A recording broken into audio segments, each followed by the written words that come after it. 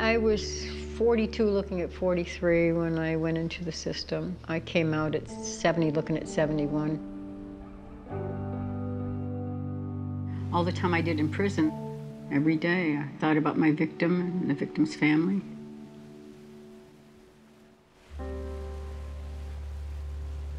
My children are all grown and have families of their own, and their families have families of their own. And 27 years have passed by.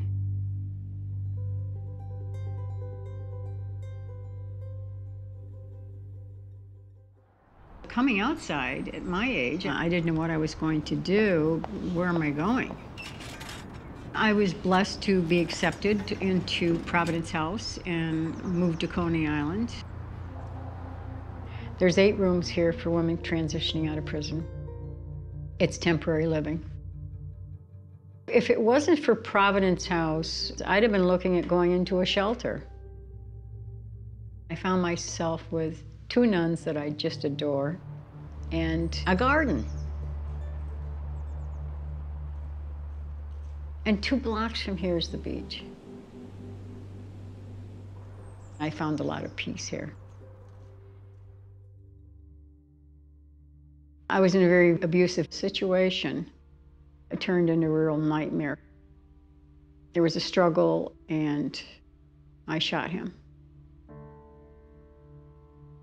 I knew when I went home that night I was going to jail. I stood before the judge's bench, and he sentenced me to 25 to life. I have 6 daughters. And as the years go by, your children grow up and move on with their lives. My hardest time came when my daughter was misdiagnosed. She fought a 3-year horrible battle with stomach cancer. When she got sick, I couldn't go to her.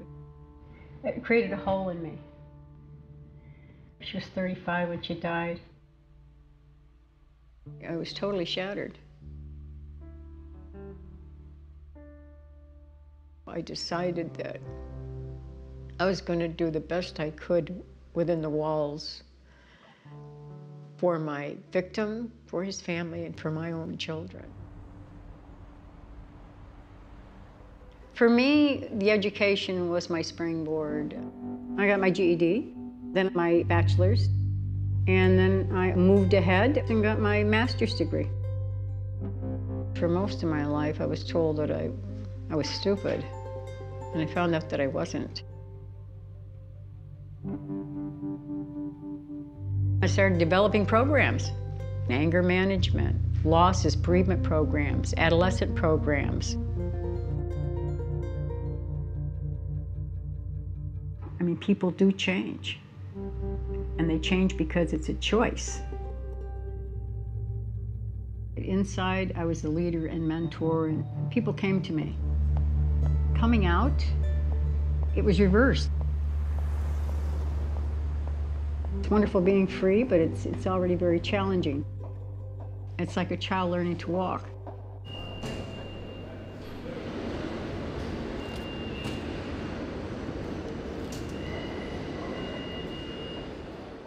I applied at Macy's. I went through an interview process. All they wanted to know about was the crime. And they were equal opportunity employer. All I was applying for was a retail job. That was it.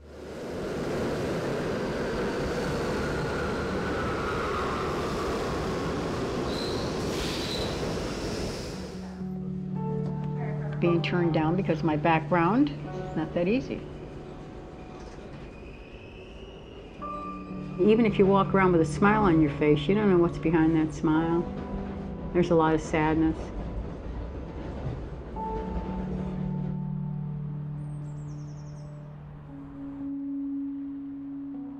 Sister, Rose. How was your day? My day was fine. How was yours? You know, it could have been better. It's like everything, you know, looking for jobs, looking for apartments. It's the same thing, it's the same story. It's always my criminal background keeps me out. And then Shake Shack, I was interviewed. What they're looking for is younger people. It just is crazy for me. Kind of reached a point of What am I going to do? Just take one step at a time, and I think things are going to work out very well for you. Thank you, sister. I'm going to go change, welcome, Rose. take a shower, Yeah, good. and I'll see you for the news and our tea. Right, that's right. Okay. 7 o'clock. That's it. I'll be ready.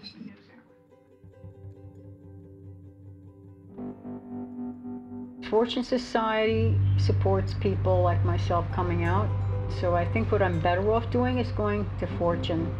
Hopefully, through Fortune, I'll be able to find employment. I hope this works out because I really need that job.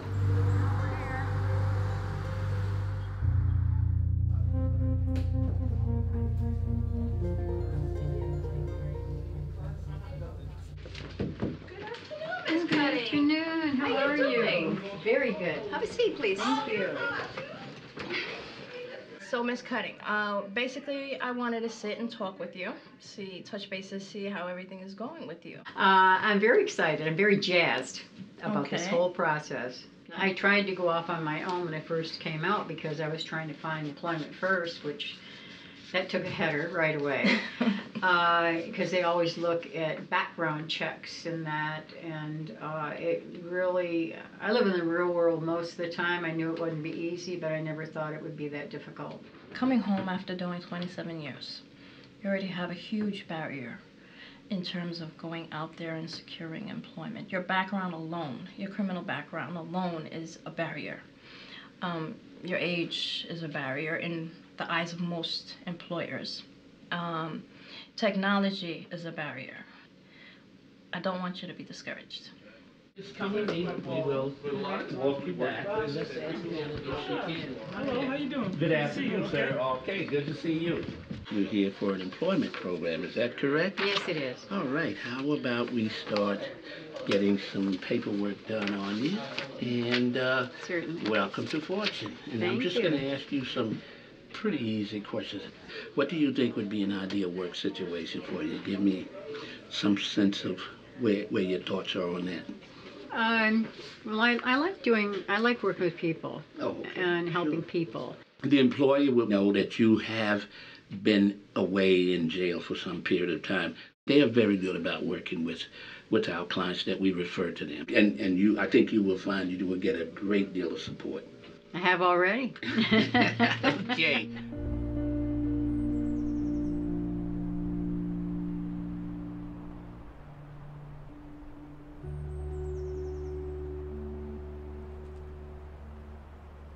I love being here. I will always call this home. While we are not pushed out until we certainly have our feet on the ground and have a place to go, we have to keep in mind we have to look for a place to live.